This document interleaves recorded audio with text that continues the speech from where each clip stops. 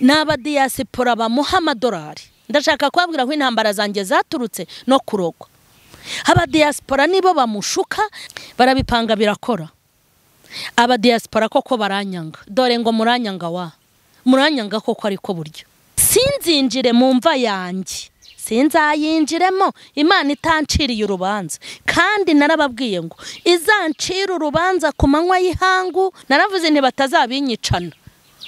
Ibintu byose amawodiyo n'amavideo by'ibintu nakorewe. Ndabizi ko ibi bintu nakorewe nawe uri kubikorerwa, hari n'abandi muzabikorerwa. Ndi gutekereza kubaka etaje. Niho naringeze. Ngiye kubabwira ukuri kose nabahishe. Ibi bintu ndabivugira iki? Nta nkubikubita burende, nta kirogoye umugambi w'Imana. Umuntu Imana ishyizeho amaboko ntago wamuramburiraho ayawe. Hano umwana wanjye iyi foto ya mbere, iyi foto uyu mwana aziritse amaboko, aziritse n'amaguru. Ubwo umwana yari ari ku ishuri barampamagaye.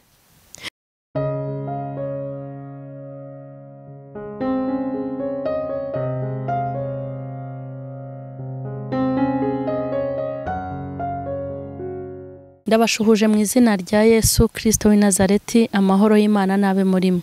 Turasuhuza abo mu gihugu cy'u Rwanda mu ntara zitandukanye, turasuhuza abo mu bihugu by'abaturanyi, turasuhuza abari muri Amerika ya ruguru n'iyepfo, abari muri Europe no muri Australia, abari muri Aziya. Turabashuhuje mwese n'ahandi hose.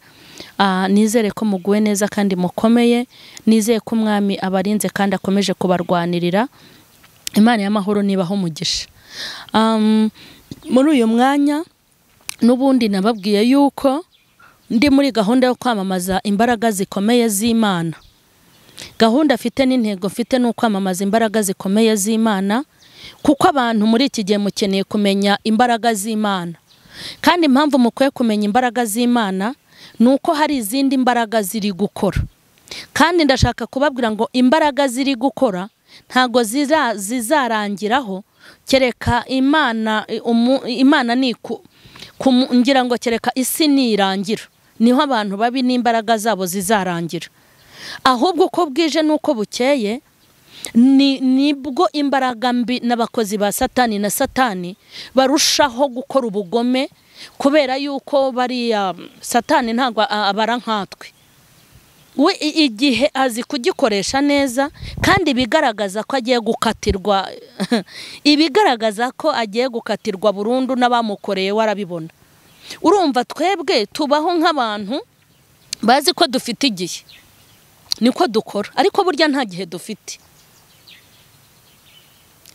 Iyo umuntu atarwaye hakumva nta n'agacurane ataka, nta diabete ndwaye, nta mutima, nta mwijima, ndi muzima, ndarya ndanywa, abantu babumva nyene nta kibazo. Ariko buryo urupfu ni rutaza, nahoho nayo ntago yoroshye. Urupfu rutaje do hanze aha hari abantu do reba agufata dodo akagera umva se hanze aha hari abantu bamuha 50 akagira icyo ye baba we akakuniga rimwe gusa ukabuheza umwuka. Naho moto itaguca hejuru, hanze aho umuntu asigaye akwanga akagutangira 100,000, asigaye akwanga akagutangira 30 akayaha umugore ati shakira uburozi uzaba umumperi. Muri make igihe ntago tugifite. Nimba ushobora kubaho ukumva ko igihe gihari, ntago ndi kumwe nawe, kuko naho Yesu yatinda kuza ibyagukura mu bandi birahari. Kandi noneho mumbabarire tubyumvikaneho, tumaze kubibona neza ko urupfu ntawe rutinya. Ntago rutinya kukujyana ngo hari injambo tugira nk'abarokore ngo umurimo nturashira. Ubu se ko Theo yagiye umurimo ntiwakomeje? Umva mama Charlene ngiye umurimo uzakomeza. Maze na Yohana yaragiye urakomeza, amina. Maze na Paulo yarapfuye umurimo urakomeza. Maze na Daniel na ba Yesaya na ba Yeremiya maze baragiye umurimo urakomeza.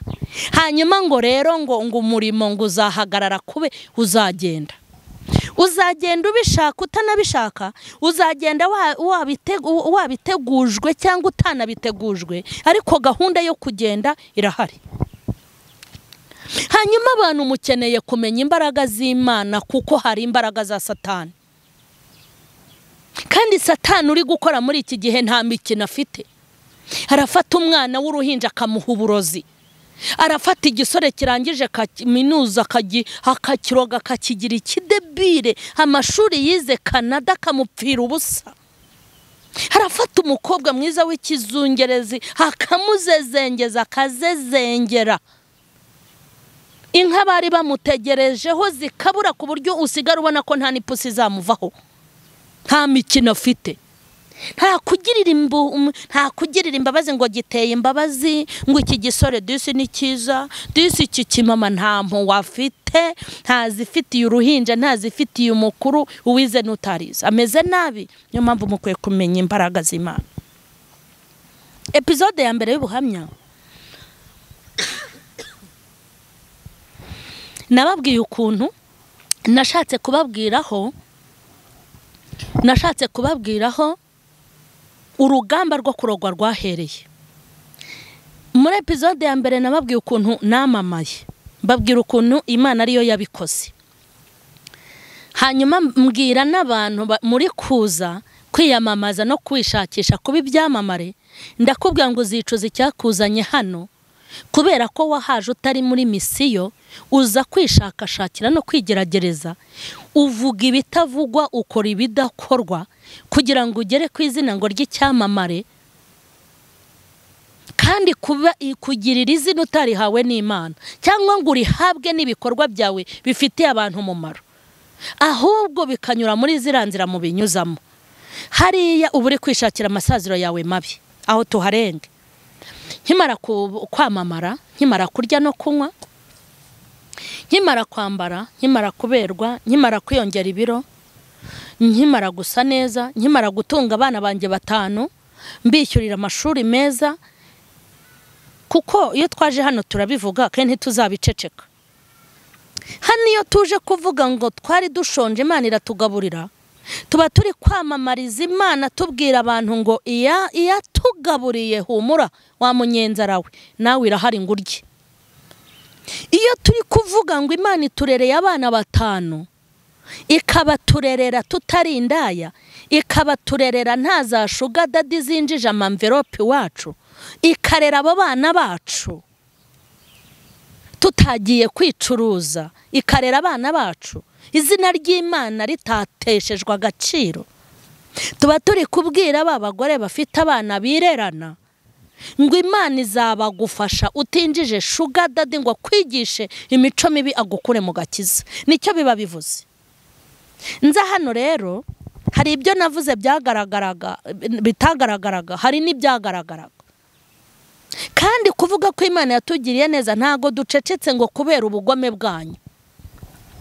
Uko tugenda tuvuga, nari umunyenzara, nkarya ubugari, nkakora n'agasosi k'ubugari kugira ngo ndishe ubundi bugari, ariko ubu muri firigo yanjye harimo ifi ya file, ifi y'amahwa, harimo inyama ya file, yego, harimo akajerekani k'amata, harimo ji, harimo fanta, yego, nkora stoke. Niko harimo abankurikirana umujinya ukabica. Ntago nari nzi ko umuntu ashobora kuzira ko ari kurya no kunywa. Ntago nari nzi ko umuntu ashobora kuzira ko afite abamukunda n'abamwemera. Ntago nari nzi ko umuntu ashobora kuzira icyubahiro yahawe n'Imana nta wahiritse. Ubundi hari ibintu wahora umuntu ukabona wari ukwiye kubimuhora. Umuntu aguhiritse ku ntebe wari wicayeho, hanyuma akaba ari uyicaraho, hanyuma agasigara kwigambaho, unamwishe wazira ko wishe, ariko nibura waba ufite icyo umuhoye. Ngewe ibintu navugaga nari nje kuvuga imbaraga z'Imana nk'uko nje kuzivuga, kandi nk'uko nzakomeza kubivuga kereka ibyo itazakora. Kumva uko mvuga ngo ndashimira Imana ko nsigaye ndya, hari umuntu uri kubyimba hariya umutima. uko abantu bari kwandika muri comment ngo turagukunda mama Charlene niko hari umuntu uri kubyimba. Uko ndi kubwira abantu ngo abana banjye basigaye biga ahantu heza, hari umuntu uri kubyimba umutima wenda gushwanyuka. Uko ndi kubwira abantu ngo busigaye nambara ntarambaraga, hari umuntu uri gutumba umutima. Hanyuma yanatumba ntatumbe wenyine uwo mutima, ahubwo akajya kubisohora akabibwira n'abantu. Burya ibanga niryo wibikiye. Aho umuntu yicara akavuga ngo uyu mugore nzamutangaho amafaranga yose ashoboka, ariko ibi ngibi yigira muhaye iminsi.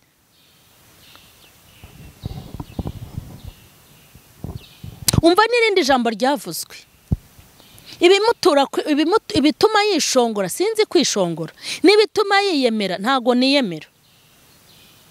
N'Abadiyasipora bamuha amadolari. Ndashaka kubabwira ko intambara zanjye zaturutse no kurogwa. Abadiyasipora nibo bamushuka, Abadiyasipora nibo bamuha amafaranga, nibo batumye yiyemera, nibo bamugize kuriya, kandi koko ntago yari ababeshyeye, ariko bari bakoreshejwe n'Imana.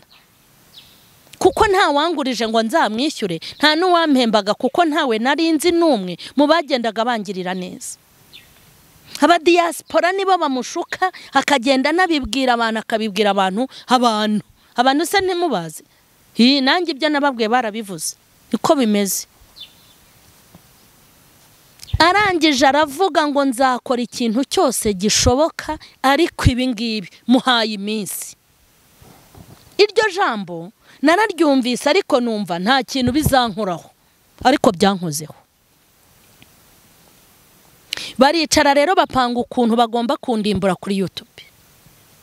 Bapanga ikintu bagomba gukora, kuko ntago babipanze ari umwe nubwo bafite umuyobozi umwe. Barabipanga barabyuzuza, barabipanga barabinoza. Ikintu giteye agahinda n'ugupanga ibyo bintu witwa ngo uri umuntu usenga Imana. Sindi kubisobanura cyane, nta muntu nje gukomeretsa, nta n'umuntu nje kuvuga izina rye. Ndabizi ko wabikoze, n'ubu nta kiganiro nasohoraga ngo areka kukireba, ntabwo bishoboka. Aricara arapanga ati uyu mugore namurimbuza iki? Arabipanga arabipanga, aremera ajya guhiga n'ibimenyetso bitabaho bitigeze binabaho. Arabipanga arabyuzuza, kandi koko abishyira he mu bikorwa. Hanyuma koko ya mafi yabaga muri firigo atangira kubura nkuko yabipanze. Za nkoko ziva muri firigo, ya mata abana ntibongera kuyabona, amashuri bitangira kuba ibibazo. Ibi ni ibintu nkubwira ndetse bamwe na rimwe mutari muzi, kuko njyewe nta mpano mfite yo kuza kuvuga ibibazo byanjye kuri kamera bitararangira. Ngewe nimba ndi mu bitaro sishobora kukubwira ngo narwaye ndi mu bitaro, nabikubwira kuko turi gucatinga mu gikari, ariko sinaza kuri kamera ngo shyireho kamera ngo ni mu ndebe ngo meze gutya na gutya, kuko ngewe mba nzi ko ndi guha amakuru ababikoze. Ubuzima bwanjye bwinjiramo ibibazo kuva uwo munsi. Ibyabaye sindi bubisubiremo, bazagwa handi, kuko nubundi ndabizi neza ko Imana itazabahereza. Abacura imigambi yo kurimbura umuntu bakamena amaraso atariho urubanza. Nta maraso ariho urubanza ndiho, nta muntu nari nahiga bukware, nta muntu nari nagambiriraho nabi mu mutima, nta n'umuntu nari nasesereza ngo mvuge ngo nje gupanga kugira nabi, kuko nzi ko ibyo bintu byose bigira ingaruka. Barabipanga birakora. Abadiyasipora koko baranyanga, dore ngo muranyanga koko, ariko buryo bamwe baramboroka, abandi barantuka, abandi bati buryo uriyoberanya, abandi bati uwakubona ubwiriza ntago twari tuzi ko uteye kuriya. Ibyo mwavuze nyine, ibyo mwavuze murabizi. Abandi mukanyandikira mu gikari mumbwira amagambo ambabaza, ariko mwese ntago mwari muzi ikibiri inyuma, ntacyo muri mwari muzi. Ariko ndasaba Imana yo mu ijuru, nimba koko narayikurikiye wa Mana yanjye we, kandi koko nkaba narayubashye, nkaba nitwa umukozi w'isumba byose, sinzinjire mu mva yanjye, sinzayinjiremo Imana itanciriye urubanza. Kandi narababwiye ngo izancira urubanza ku manywa y'ihangu, izaze mu masaha ya poze muvuye kurya muhaze, izantabare ku manywa. Ni ukuri kose izancira urubanza. Hari umuntu uherutse kutwigisha ijambo aravuga ngo Imana itanga ubutabera. Imana izampa ubutabera. Ubutabera ntahawe na leta, ubutabera ntahawe n'itorero ryanjye, ubutabera ntahawe n'umuryango mvukamo, ubutabera ntahawe n'inshuti zanjye zizi bimbaho, ubutabera ntahawe n'abantu narenganye bandeba. Barahari baca mu gikari bati ibyo wakorewe dore gutya na gutya, bakama ama audio n'amavideo. Nta na kimwe nabika muri telefone yanjye. Reka naravuze nti batazabinyicana. Ibintu byose ama audio n'amavideo by'ibintu nakorewe n'abantu narabifashe mbibitsa umuntu kandi utabinaha, mbisiba muri telefone yanjye.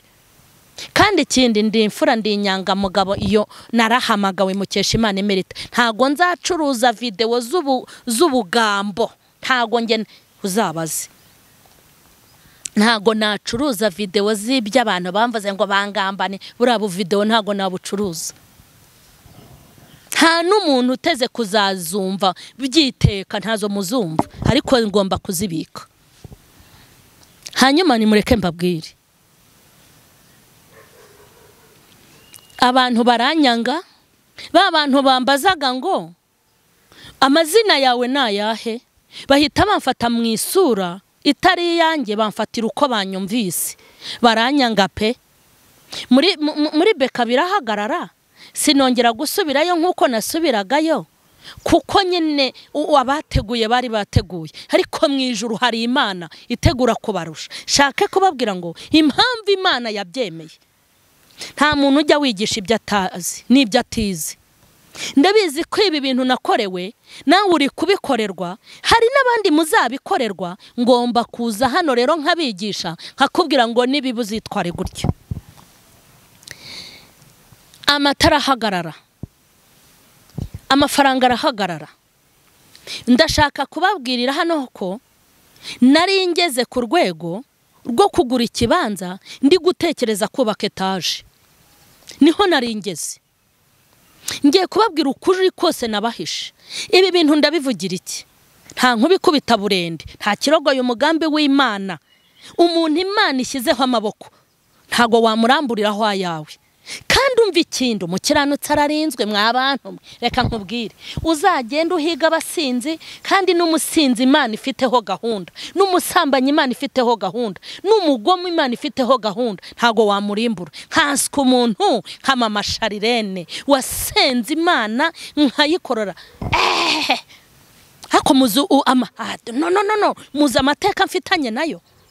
Mfitanye amateka n'uyu mwami Imana, mfitanye amateka n'uyu mwami, kandi na nubu turacyakorana ndi mateka, kuko nta wundi mwami ndimika, nta wundi mwami nzimika, nta muntu uzambera umwami, nta muntu ndimika. N'imitsi Imana yanjye, kandi nzarinda mpfa bayimpambemo, ntago nzayamanikira Satani. Baranyanga. Namubwiye ngo ngeze mu rwego rwo kushaka umuntu unkorera pura ya etaje, kuko nabanaga ngiye kuyubaka. Nari naraguze imodoka nubwo yari ntangiye ubuzima, ariko ni narayiguze. Ninjizaga amafaranga nahawe n'abantu b'Imana. Ayo mafaranga arahagarara. Iyo mishinga yo kubaka etaje ihita ihagarara. Urumva uwo muntu yari yabipanze, kandi byashowemwe amafaranga ngewe. Utagira ngo bazanye umunwa wonyine. Mwe muri kuzana umunwa gusa, ariko abandi bashoyemo na yabo. Baha amafaranga abantu bagomba kuza kumvuga kuri kamera. Baha amafaranga banyandikaho komenti. Baha amafaranga abantu barayabaha. Ariko nyine babona n'igikoresho bagomba gukoresha kugira ngo bangereho. Muri make ninjira mu buzima butari bwiza, ariko nsigarana abantu batatu mu buzima. Mureke mbabwire, ibyo bintu bimbaho nabaga mu nzu y'120. Burya hari abantu bafite umwuka w'Imana kandi batavuga mu ndimi. hari abantu Imana yahaye ubwenge n'ubushishozi utapfa kumuteranya na mama Charlene, akoresha ubwenge bwe.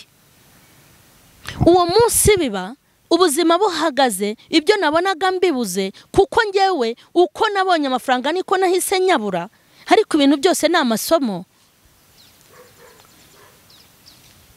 Umuntu arampamagara arambwira ngo mama Charlene, ampamagara ari kumwe n'umugore we, arambwira ngo nubwo abantu bose bakwihaye kandi nubwo bakwise ikindi kintu, izina ryawe rikaba ryahindanye, uwo muntu arambwira ngo icyo nzi ni kimwe,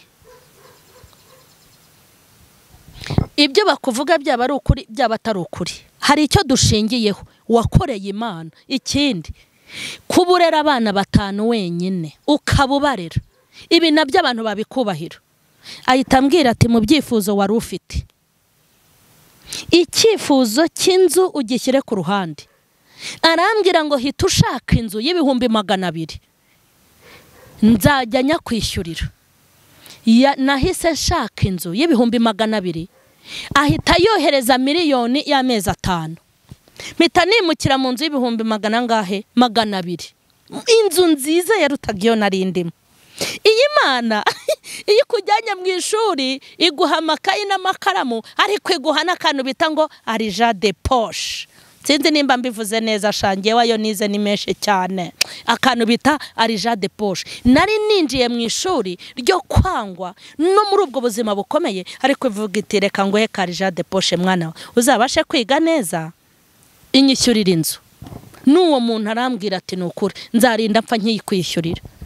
Nzakubwira ukuntu bohereje imbaraga z'abarozi, n'uwo muntu ntiyongere kunyishyurira inzu.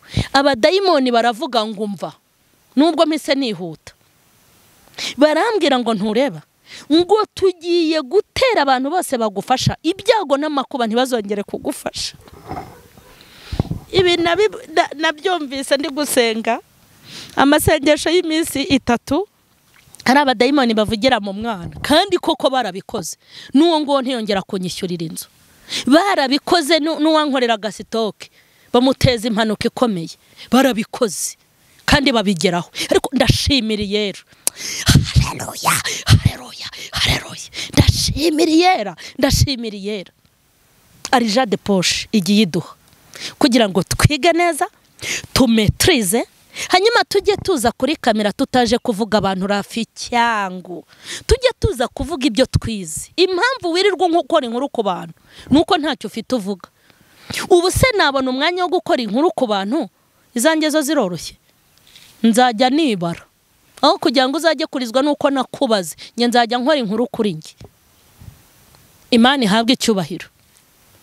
Inzu mba nyinyimukiyemo, hanyuma uwo muntu mpiga yumvise ko nimukiye muri iyo nzu, abantu baramuhamagara baramubwira bati hari umugore ufite amafaranga hari kuyacukura haraducanze. Icyambere yamaze kunkubita hasi, azi ko yandimbuye, yabonye ko abadiyasipora bose bari kuntuka muri komenti, azi ko ngiye gupfanishwe n'inzara, yumva ngo ngiye mu gipangu cya 200, noneho cyakodeshwagamo n'abandi bantu, mitangikodesha ndavuga intaho aho abandi bapangayi babaga, nzahashyira icyumba cy'amasengesho ngenda pfukame n'abana banjye. Kumbe Imana yamaze kubona ko ariho nzajya mbaryamisha basaze sha. Reka mze mbabwira akantu nungutse k'ubwenge. Iyo ugiye kurwana Imana igutegurira tere. Iyi Imana ibona ko ugiye kurwana igutegurira tere yaho uzarwanira kandi ugatsinda. Netarabando ezobini grere. Haleluya. Njya ndeba ukuntu yongeye kunyimura ikanjyana ku Ruyenzi, ahantu nzarwana neza, umwana atagurutse ngo agwe muri kaburimbo nk'iyo nari nturiye i Kigali, maze izi gutegura tere yo kurwaniraho. Haleluya.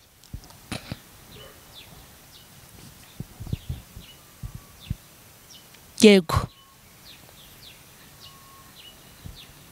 Mana ishimwe. Muri make ibyo yashakaga bigeraho, nukuri yabigezeho. Imishinga yanjye ihita ihagarariraho, ibikorwa byanjye bihita bihagarariraho, ibibanza byose, ibintu byanjye byose c'est fini. Za message z'abambaza ngo mpa amazina yawe ari ku ndangamuntu, ntangira kubona abantuka, abambwira ngo uburaya bwanjye buzankoraho, abambwira ngo iminsi y'igisambo irabaze, abambwiraga ngo isosi yamenetsemo inshishi, irambwira ngo Imana igushyize ku karubanda, abambwira ngo nta muntu wakiyoberanya igihe cyose, abambwira ngo ntuzongera kubasha kuvuga, Imana iraguhamije. Buri wese yamvuze uko ari, kandi nutazi kuvuga mbabwije ukuri ko yavuze. Uzi ko mu bibazo byanjye n'abantu b'ibiragi bavuze, abafite ikibazo cyo kutavuga, indimi zabo Satani yarazigobotoye baravuga, n'abantu bavuga make bangezeho baravuga, n'abantu batagira urwango bangezeho bararugira, kubera yuko nari napangiwe. Ariko ndashaka kubwira Satani ngo si upanga wenyine, no mu ijuru hari Imana ipanga. Ubwo bukene bumaze kwinjira, ubuzima bubi bumaze kwinjira, mpita numva ko nyine ngomba kuba muri ubwo buzima. Mureke mbabwire, ndashimira Imana yanyigishije ibintu byose.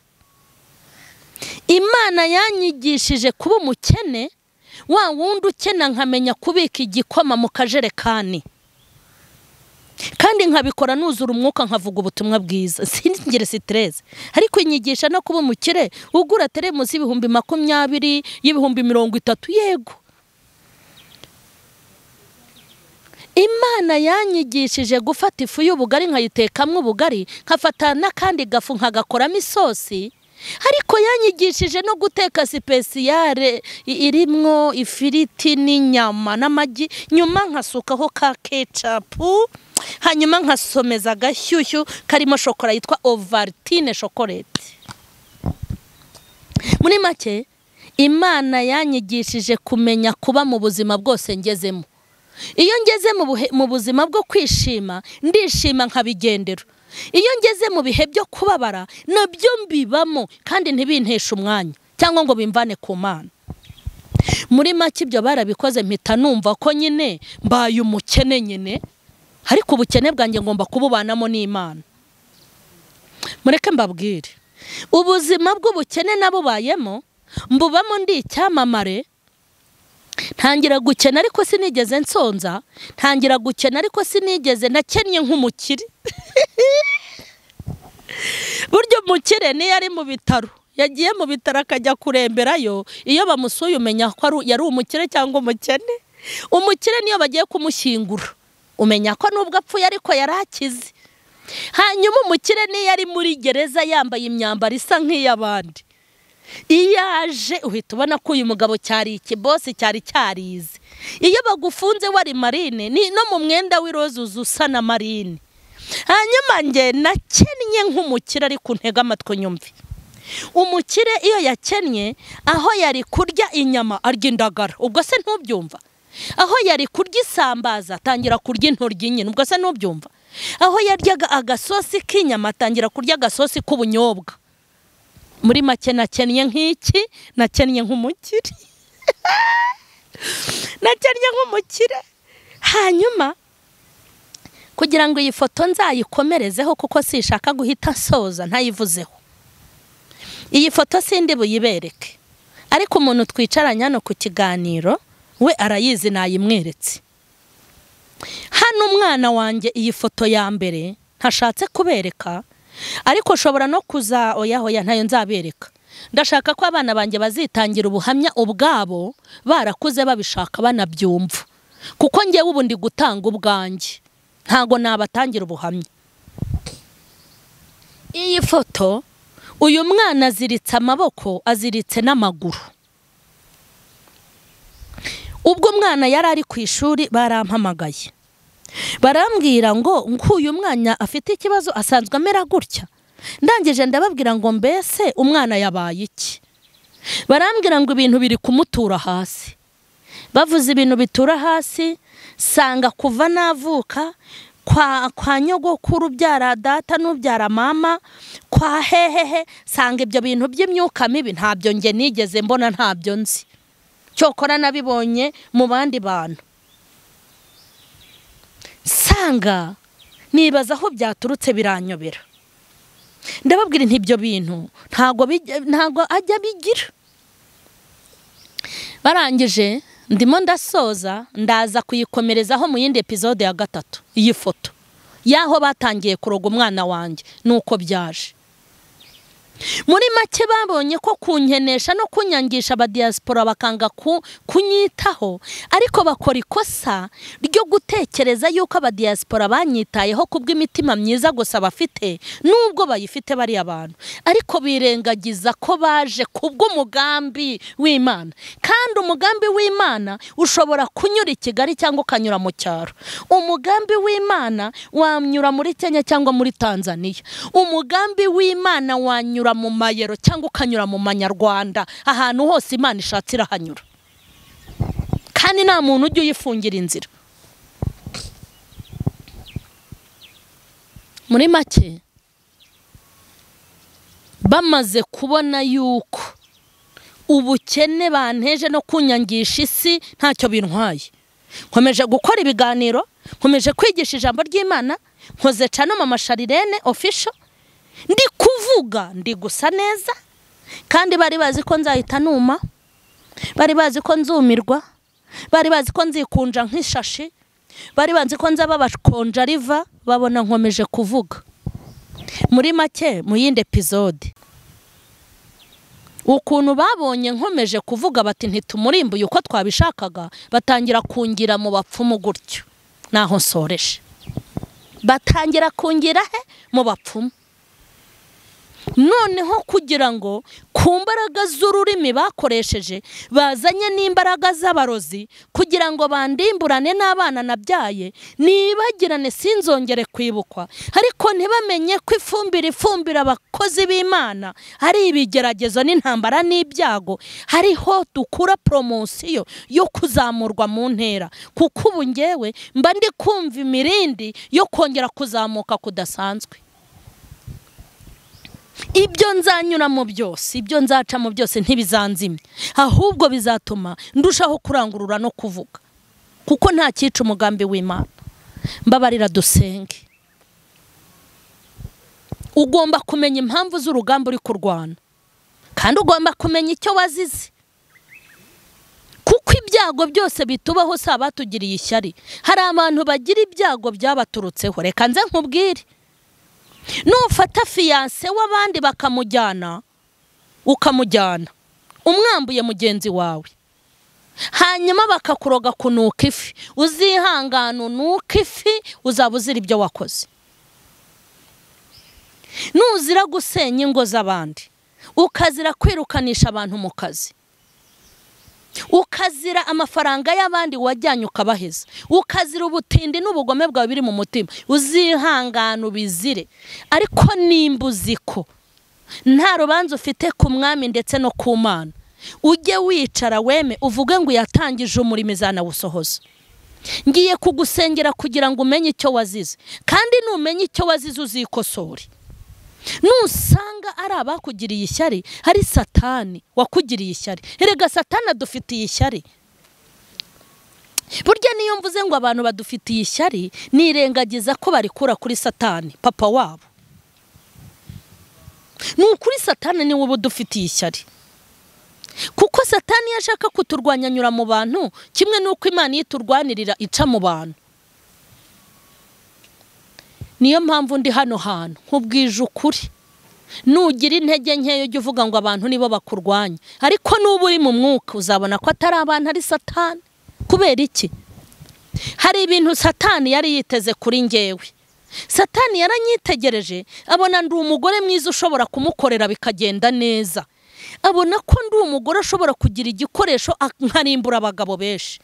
Yabonye ko ndi umuntu uvuga rikijyana, nshobora kuyobya benshi. Ariko anyitegereje, ategereje n'igisubizo kizava mu byo yari afite mu mutima, abona siko bigenze disi. Icyo gihe rero agomba guca bufuni na buhoro kugira ngo andimbure. Ariko kubw'imbaraga z'Imana dufite tuzabaho no mu rupfu. Ngiye kugusengera. Mu ntambara urwana umenye icyo wazize. Nusanga ari Satani uguhiga, uzajya uryamusinzire. Ariko ariko nusanga uri kuzira ibibi wakoze uzapfukame, kuko n'Imana igira imbabazi. Ubwira Imana ngo ibi bimbayeho ndazira ibyo nakoze, mbabarira unkureho ukuboko kubi kwa Satani. Ndagushimiye wa munyembaraga Imana, intwari yacu twiringira tukizera ku manywa n'injoro, iyatangije umurimo kandi ikaba izanawusohoza. Uri Imana yacu ku manywa na n'injoro, uri Imana y'iminsi ndetse n'ibihe, uri Imana itugenga ikanatugenera, uri Imana iturema ikanaturemera, uri igitare cyisungwa n'amahanga, uri intare yo mu muryango wa Dawidi ukaba igishyitsi, uteye ubwoba, uri umunyagitinyiro kuri twe niwamamare. Iki gitondo umutima wanjye wuzuye kuvuga ko uteye ubwoba, kuko narakwirebeye turi babiri, njye n'umuryango wanjye. Aka kanya ibendera ry'Imana nirizamuke ku isi yose, kandi imbaraga zawe zamamare zigere kure.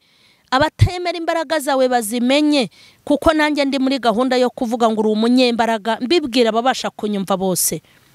Shyigikira muri uyu mwanya ukureho kirogoya yose, muri uyu mwanya wo gutanga ubuhamya.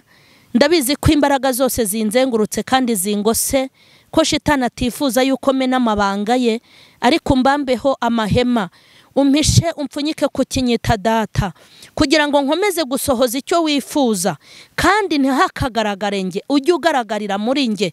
Izina ryawe nirimenyekane, haleluya, maze usagurire ku cyubahiro umpeho, kuko icyawe ari cyo kinini gikomeye.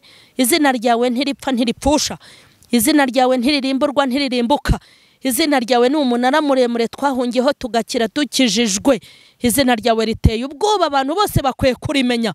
Niyo mpamvu ndi gusengera abadukurikiranye ngo nibakumenye, kandi ubu butumwa bugere kure, abantu bamenye kuri Imana ifite ubushobozi n'ubwami. Ndagushimiye ko uzamfasha ukambashisha, kandi ugatera n'abantu kubyumva no kubishyira mu bikorwa mu izina rya Yesu, amen. Imana rero ibahe umugisha. Abatarakora subscribe mubikore, kandi mukore share, musangiza abantu ubu buhamya, kandi mukomeze gutanga inama n'ibitekerezo kuri mu comment. Hanyuma nimero zacu turazishyira ku kiganiro. Ndabakunda. Imana ibahe umugisha, amen.